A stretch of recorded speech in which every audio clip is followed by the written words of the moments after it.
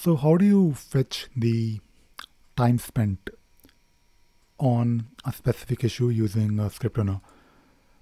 Well, I'll show you how to do it using a script, but I basically also want to talk about this question asked by Om Prakash on the community about Groovy how to remove last character from time spent. And he's asking about what is the function I can use to strip last character from string/value. I'm getting the value from time spent field. Users will enter time in H or week or days, so I would like to get only number from it. Well, Om Prakash, you don't have to. If I maybe show you the script for basically fetching the time spent.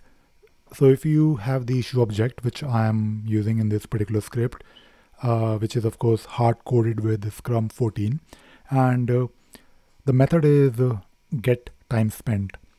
Now if you take a look at the issue itself, we have 2 hours logged on this issue. Maybe we can add one more entry in the we can basically log more time if we want. Now if you go to the script console and if you run the script, you will get something like this, 7200. So basically when you fetch the time spent or the work log, you will get a number, you will get a long field that you can always convert, and maybe you want to manage it separately, you want to maybe send it to a different tool. And when you're using a script, when you're using that method get time spent on the issue object, it will give you number, not really a string with the unit or hours, weeks, days in return. So this is all I wanted to share in this video very quickly. I was thinking about it. I never really talked about using ScriptRunner for Jira on server. I don't think I ever talked about fetching the time tracking field values. Now, apart from time spent, one thing that I think I can show you very quickly is there is also one more method on the issue object that you can try. That is issue.get original estimate. Now this can be, let us print this, or I'll basically use the log.debug.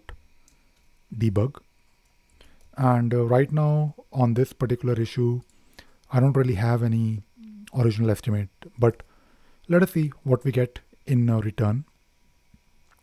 And we can always, so there is nothing here, but if I go back to the issue and if I edit the issue,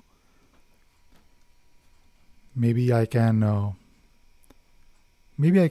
add some time tracking values here.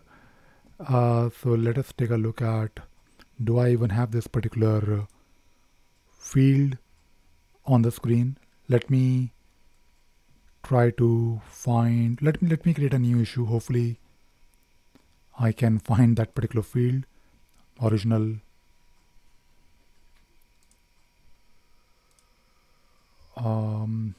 Not really. Let us try task.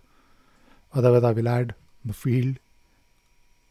No, so let me do one thing. Let me quickly add this particular original estimate field, and we add some value to that particular field, and then we'll fetch it using the script. We have the script, not really a script, but just a method. But doing that is not very complicated. It is simple. So let us go to the screens,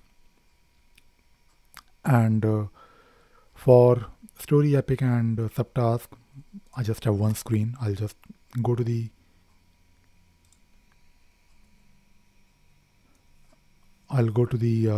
screen and I will add the fields.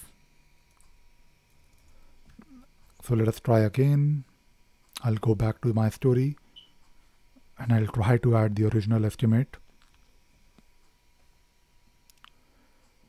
So if I can click on the edit button again and find the field, hopefully the field is now there on the screen.